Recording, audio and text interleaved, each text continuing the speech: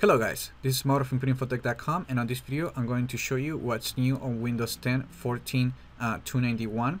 This is a new build that it's available for PC and mobile, and there's quite a few changes, so let's get right into them. The first thing we're going to see on this build, and it's really exciting for a lot of people, is that now we have extensions on Microsoft Edge. Microsoft it's shipping the feature preview on the new browser, and there are not too many extensions right now. And let me show you right now that if you go to the settings menu, and then we have now an extension option, and then we click that and we get access to the extension section on the browser. Right now you have to, eventually we're gonna get these extensions through the Windows Store, but right now we have to download and install them manually. So we get this link to get extensions, we click that, and that will take us to a Microsoft site, the development for site for the Microsoft Edge. And the only thing you have to do is click the download button for one of the three, or just download them all. And once you download the file, you double click and it will extract, and you will get something like this. You will get the folder with all the files from for the extensions. Once you do that, you just come to the extension section and click the load extension button, and then just choose the folder and click select, and it will load the extension right here on the list. I have installed the only 3 available extensions from Microsoft right now, and we have the Reddit enhancement suite, which makes it enhance the experience when you're on the Reddit site. And we also have the mouse gestures that will help you to get a better experience when using a touch screen. So you get a lot of gestures that you can use with your fingers. And as you know, the Edge browser right now doesn't have a lot of features for touch enabled devices. And we also get the Microsoft Translator, which basically is the same extensions that you will get with Google Chrome. It would just translate the web page, the content that you're seeing, to your native language. So, but one thing that's worth pointing out is that we also have the gear button to get to access to the settings for a particular extensions. We can for this particular extension, we can show the button on the address bar. As you can see right now, if I turn it off, gets rid of the button, then we click it and we show it. We can remove the extension this way as well, but we can also, on certain extensions, we can right click and have the same options. But on others, we only have the option, when we right click, we only have the options to remove the extension. So let me show you really quick. If we go to, let's see, right here I have let's go to Bing on Spanish, and let's do a search for Microsoft, just so you see that now all the content is on Spanish, but now we get the button of the translator extension. We click that and would automatically get translated into English. And that's pretty much all that is for this one. Let's see, the mouse gestures, we can get to the settings. In this computer I don't have a touch screen, so I can't show you, but these are all the gestures that you can use right now, which is pretty quite a few gestures that you can use. So that's really nice. And if we go to reddit.com, let's see this works. And as you can see, we have the this is how the suite works. Now we load, and you see like a dark theme that's coming from the extension. Like if we click the settings option, we click and we switch it to a light mode. So this is all the extensions. You actually don't have this option when you go to reddit.com. other features that Microsoft is adding into Microsoft Edge, and now we can right click a tab and pin it right there. So when you close and reopen the browser, we get those pin tabs. Once you don't need it anymore, just right click and you can choose the unpin the tab to get the same time as always.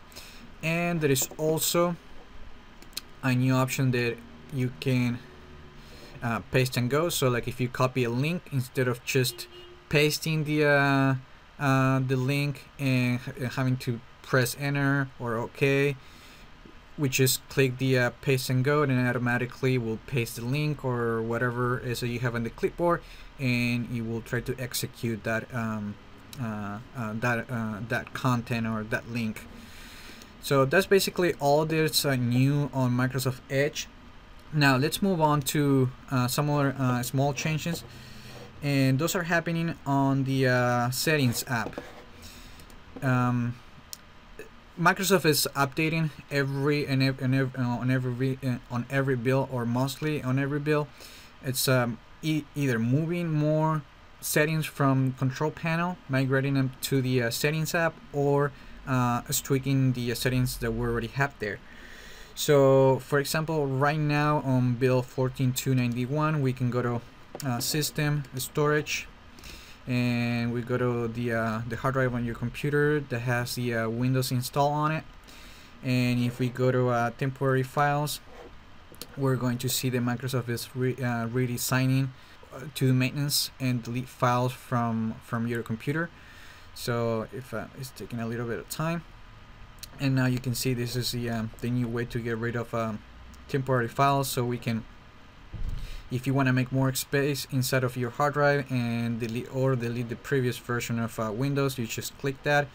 We can also empty the recycle bin, download stuff from the download folder, and all temporary files, you just select them all, and we click remove files, and it will remove it. And you know, right now I will get around like 20 gigabytes, actually 15 gigabytes, around 16 gigabytes of more space, which is really nice for to have this option, even more for devices that are limited on space.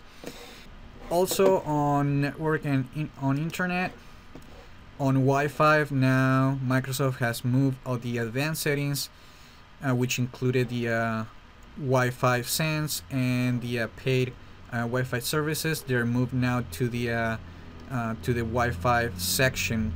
Before we have to click the advanced settings link to go to the page with all these options, but now Microsoft have moved them in here.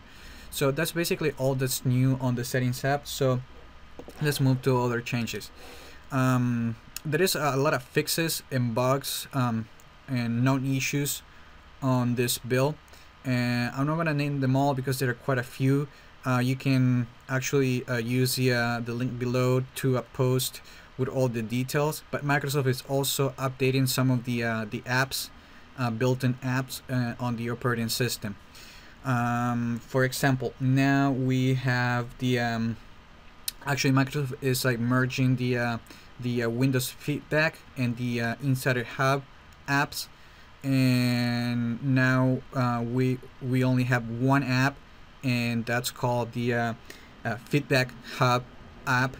And let me show you right now that the app actually combines all the features from both applications, but Microsoft adding some new features as well, and new features will be coming in the future.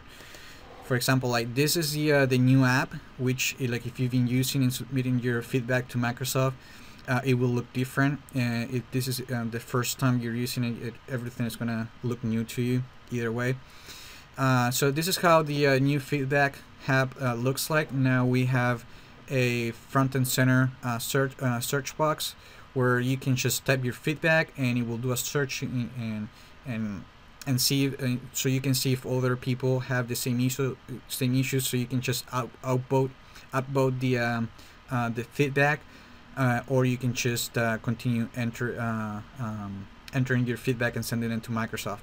So we have a what's new section that Microsoft is going to list announcement and quest that you can do on the operating system all in one fee.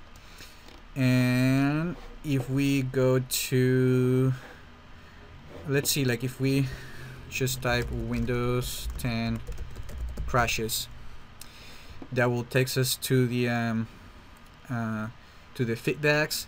And let's see if let's say I was going to report this feedback right here. So instead of sending a new one, I'll just click the output, and I don't have to submit another feedback. And if you don't see your feedback listed, you just click the add new feedback. And this section also has been redesigned. Before we had an options to take screenshots, but Microsoft removed that, and now we can actually take our own screenshot and just attach the screenshot to the feedback and send them to Microsoft. So, and then pretty much we have all the same features that we had before on both apps. So there's not a lot new in there. So that's what's new on the feedback app. And let's move to the alarms and clock. This is another app that Microsoft is updating, and now they what they did is they redesigned how you add new alarms. So everything looks the same on the app, but now when we click new, we get this new user interface with a new time picker and a different way to pick the different options. So that's pretty much what's all new on this app. And let's move to the maps. Maps has been redesigned completely, and now it's like lighter and it's faster, and the interface looks different as well. So now we have all the navigation on the top instead of the side, which makes it a lot easier to navigate, and you can actually use it as a web browser. It works in the same way. Let's say if we let's look for a place, you know, like now each search will be saved right here on the top. You can actually do multiple, let's see, Long Island, let's do that. And you see, like every time you look for a new place, it will convert it into a new tab. And I don't know if you pay attention to, but there is also the searches, they overlay over each other. And now we can see right now this is the other layer that from the other search. So like if we move right here, you see that's where we looked earlier, and this is what we have right now, and they're both right there on the screen, which is really nice. On this update, there is turn-by-turn directions using Cortana's voice. So if you have Cortana enabled, you'll be able to get her tell you the turn-by-turn direction. There is a lot of other tweaks and changes on this app, and those are happening under the hood. But this is pretty much how the new app looks like. Finally, another little change, it's happening on the start menu. So now a lot of people are not seeing this, but it's happening on my installation now. Not only we have the context menu for File Explorer, but we also have for the settings, we also have the same context menu. So Microsoft might be doing some A/B testing, but I have it, so I just wanted to show it to you and point it out. So that's new. There's nothing else new on the start menu. And one thing, finally, one thing I noticed today while I was getting ready for to make this video is now automatically we have this 3D objects section.